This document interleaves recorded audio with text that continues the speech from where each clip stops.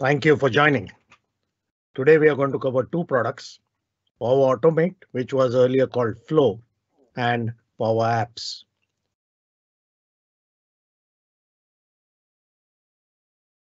This is a quick introduction.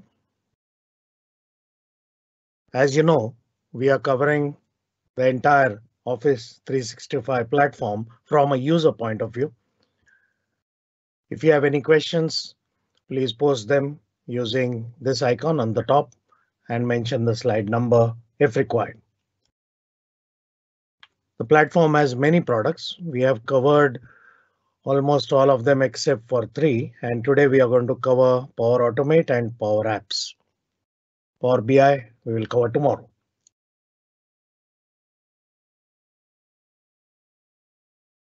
So now, why are we covering these products as a pair? Because they come under something called Power Platform. Power Automate is used for automating workflows, automating repetitive processes. And Power Apps is a quick way of creating business apps without programming. Both of these are designed to work on browser, but they also have their respective mobile apps. Coming to Power Automate, if you typically look at any kind of automation, the first thought which comes to mind is, oh, I have to have someone from IT or some programmer involved, and that is not required here. You can automate simplistic but repetitive manual work yourself as a user. What happens is IT or programming requires a more serious use case or scenario, a more complex kind of automation, which has probably already happened. But there are a lot of repetitive activities which go on, which nobody is looking at from an automation point of view. That is where Power Automate comes into picture. So in simple terms, what is automation? In the context of Power Automate, look at it like Outlook rule. I'm sure you have created some Outlook rules in past.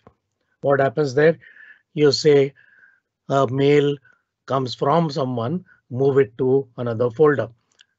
That's a rule. That's sort of automation within Outlook. So the mail arriving is the trigger and moving it to another folder is the action. In the same way, Power Automate also works on trigger and actions. For every workflow or every automation, there can be only one trigger, but multiple actions. What kind of triggers? Different types of triggers. For example, as I said, when a mail arrives, you want to look, is this mail related to this particular project? If yes, second thing you want to check is, does it have an attachment? If yes, then you want the attachment to be saved automatically into OneDrive. This is a simple description of a automation requirement. Now, Power Automate doesn't just work with Office 365 products. It also works with lots of third-party products. For example, you have a hashtag which you're monitoring and you want to see any new tweet coming. You don't want to manually keep track of it. So as soon as a tweet comes, it should be a new entry added into Excel without anybody monitoring Twitter. That is also possible. Similarly, like we saw yesterday, we use forms to create feedback forms or surveys. When a feedback is submitted, you want to look at the score, and if it is poor, you want to send an apology mail. If customer appreciates your work or service, then you want to send a thank you mail, another requirement. Just give me a second.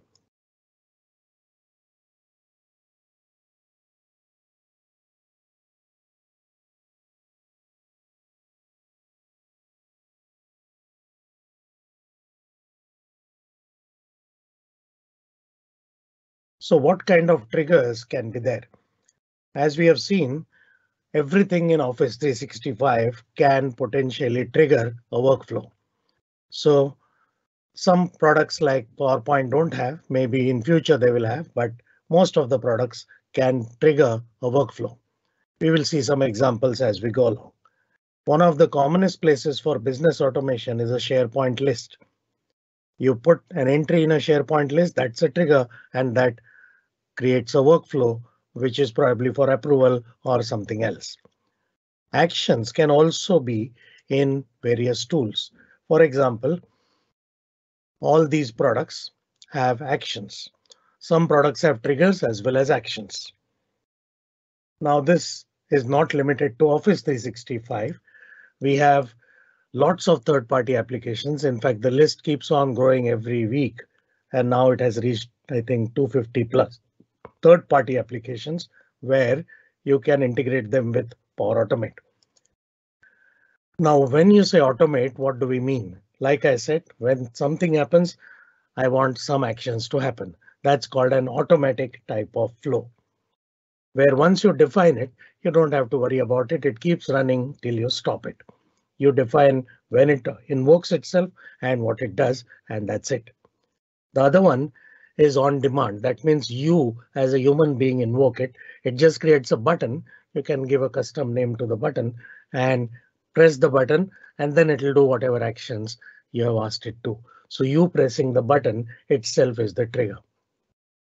There is another type which I have not mentioned here, where there is nobody to trigger the button, but it is triggered by time. So maybe 8:30 in the morning, you want it to go to an Excel sheet, look at what actions are to be done by whom, check is there an action pending, check is it within 1 week, and then send a reminder, something like that. Then of course we have approvals. Approvals can be serial and parallel. That means there are three approvers. Person A approves, then goes to B, then goes to C. That's serial. Parallel means it is sent to all three together, and any two of them or three of them can approve. All kinds of combinations. And then there are more sophisticated business processes where you define the steps specifically. Never mind. So let's see a particular flow. This is already designed, but this will give you an idea of how it looks in real life. So the first thing you see here is the trigger. What does this mean? I have created a form called capture feedback. So the trigger is forms when a new form is submitted in this particular form called capture feedback. Now, for each form submitted, this is important because multiple people are going to submit the form. We want the same actions to happen for each one of them. Then what do? You get the response, then check the response. All the questions we have asked will be there. And then you check, is that score below a particular value? If it is below, that means poor response. Then if yes, means is score below 3, yes or no? If it is yes, send an apology mail. If no, then it's good feedback, so send a mail. Of course, there can be more steps below each one of them. So this is how you design a flow, by adding trigger first and then adding one or more steps. In this short period of time, we don't have time to go through the steps, but you get the idea. Now, this Power Automate is a new kind of product. We have not been exposed to something similar before. That's why it is important to learn it. There are very simple ways of learning it. You already have a lot of templates. You can use them, you can explore them, and there is a lot of training content in the Flow website itself. Very structured learning with hands-on and with samples. Just coming to templates, there are hundreds of ready-made templates which people have created. Not just Microsoft, but even users can create and upload. And if Microsoft approves, they will also be listed. The best way to learn this is to start from a template. For example, here, whenever a special customer or important customer sends you a mail, you should get a push notification on your mobile. So this is the trigger and action. You click on the workflow and then it will tell you this is a ready-made one. You just have to configure which email ID and what is the email ID of your VIP customer, and then it starts running. That's how it is. There's another new thing which has been added recently called UI flows. This is for legacy integration. It's traditionally called RPA or robotic process automation. I won't go into details of this, but in case you don't know, Flow or Power Automate does have desktop-based or web-based screen scraping and related workflows. Now, when you create flows, there are some best practices to follow. First of all, every step gets a generic name. You rename it so that you remember next time what we were intending to do in that particular step. Otherwise, it becomes confusing. There can be a comment also, and you should add a comment for every step explaining in detail because you may forget or your team members may have to handle it later. So good to document.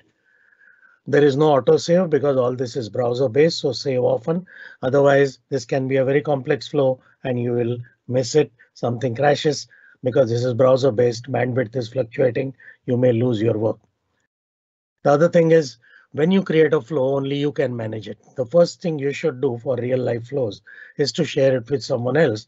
So if you leave the company or you're on leave, someone can manage it. And very important, when you're learning, the flows, when they're running, they keep running lifelong. So if you're testing something, if you're learning something, as soon as you finish it, deactivate it. Otherwise, some random flows are running and they may interfere with real flows and give you wrong output. So those are the best practices. Now let's come to Power Apps. Power Apps is creating mobile apps. It can be mobile app as in designed for mobile form factor, or it can also be for a tablet, which basically means for a PC or a horizontal form factor. Mobile form factor works only on mobiles, whereas horizontal is more designed for desktop or tablet apps. So how do we go about doing it? This is zero programming. There is some functionality and there is some kind of customization and complexity, but instead of writing commands, they are designed like Excel functions, so they are easier to learn for a user. The idea is when you create an app in Power App, there's no compilation. You just say publish and it gets deployed. Where do people use the app? Either on browser or on mobile phone. On mobile phone, there is an app called Power App and all the applications you have developed will be visible in that user interface. And once you change some functionality, you say publish again, the app gets updated. It's very simple, very effective, and very fast. There are three types of apps. Canvas app means the simplest one. You start with some data source or you can start from scratch and build it. Model driven is more sophisticated because somewhere you have to keep the data. You can start with data in simple Excel also, but in the long run, this is enterprise data, so it's better kept in some kind of more structured storage. So if you keep it in what is called as common data services, then that kind of app is called a model driven app. And then there is a third one, which I'm not going to discuss, which is more a part of Dynamics set of products. So when it comes to Canvas apps, these are very simple to create. Freestyle, you can customize every aspect of it and you can have all kinds of controls in them. So you start with data, use some relationships. There are multiple data points and automate your business process by creating custom forms like this. Now, what can be data sources? Of course, within Office 365, we have SharePoint, Excel Online, SQL Server, and common data services. But again, like Power App or Power Automate, there are third-party data sources which are supported, a lot of them. So you start with the data and you create a app design like this. Each one of them are UI controls. So this is a caption control.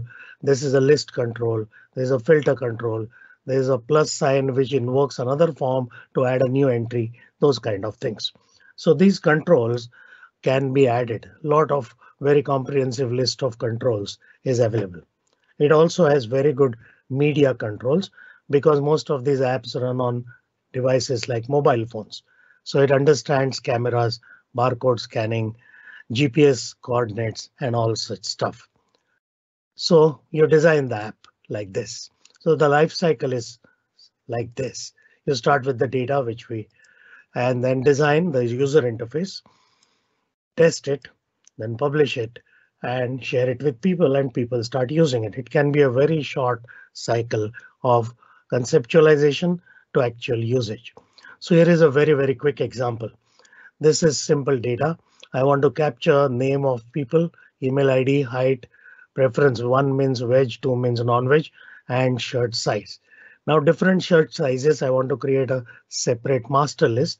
So I have another table in Excel, which is just the list of possible shirt sizes. This Excel is stored in OneDrive. Using this, within few minutes, you can create this nice little thing which will run on a mobile and people can capture. You can enter the data. When you click register, there will be a row added here. This part is used to populate this dropdown without any programming. That's the key part of this. As though this is not enough, now Microsoft has added AI also, or artificial intelligence also, or machine learning as a part of this. So even if you don't understand AI programming, you don't understand how to train an AI model, you can still utilize it. For example, a most powerful one from a demo perspective is an object detection, where you have, let's say, different kinds of spare parts and you have an image library. You take some time, make a library of images and teach this thing. This means nut, this means bolt, that means screwdriver, like that. And then once it is trained, then it can capture an image on mobile and classify the objects. So it's very, very quick. And without knowing programming, without being a data scientist, you can actually start utilizing AI in the process. So next. Again, Power Automate is a completely different thing because as a user, we are not used to any kind of user interface creation or app creation. You may have done a little bit of macros in Excel, but this is different. So it's very important to go to guided learning. There is a nice small little course which will start you from scratch and give you a ready-made application with detailed steps and samples. Do that, and there are more courses if you are further interested, and then you can be up and running very quickly. Finally, Power Automate and Power Apps are designed to work together. I don't have time to tell you the details, but for example, when you submit a form in Power Automate, Power Apps, I mean, when you submit a request for an item, Power Automate can start the workflow and get the approvals done, and vice versa. So that is about the integration part. So that's all we have time for these two products today. I know it was a very quick introduction, and I strongly suggest if you like the concept and if you feel it is useful to you in your day-to-day life, then you must go through that training and then you can be up and running in as little as one day. So that's it for now. If there are any questions, I will take questions now.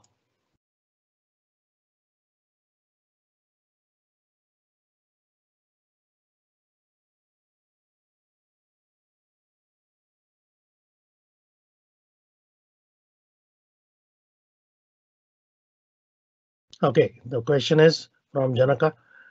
Can we use Power Automation to generate SMS alerts for or email for a person?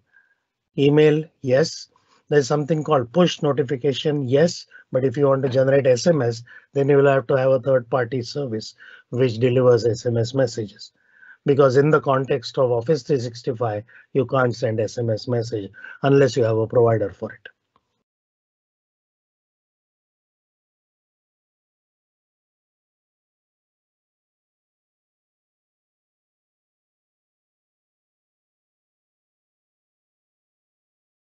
OK, so tomorrow we are going to cover Power BI. Today was Power Automate and Power Apps. Tomorrow Power BI. And the last one is project. As you know, all these videos will be available on this playlist on my Efficiency 365 channel in YouTube. All the previous videos already available, and this will be available very soon. Can Power Automate output be used in PowerPoint presentation as live item? No, there is no integration like that, but with programming you can do that. Can you please roll out the session one more time briefly? I don't understand what that means. OK, we have another question.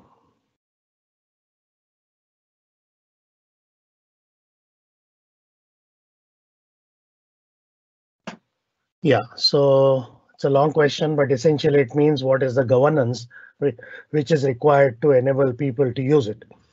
So first of all, you should not open it out to everyone, but probably in every department there are some champions or power users who are more savvy.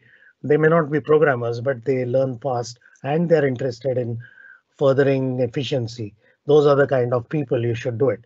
But you can't just identify the people and say, OK, now you have these two products available, use them. It's a good idea to do a training for them. IT can learn it first and then do an internal training and then take a use case which is relevant to the company and build it together. Then second step, let them build another use case under your supervision. And by that time, you get the desired level of maturity and then things will work. It won't happen overnight, but without programming, it has huge amount of integration potential. So it's worth exploring. What is the best approach to launch this for a large organization which has 60,000 users? As I said, you start small with a team of around 10 people, probably from one or two departments, gain knowledge from it, create some internal best practices, and then roll it out to or open it out to potential champions across departments or locations.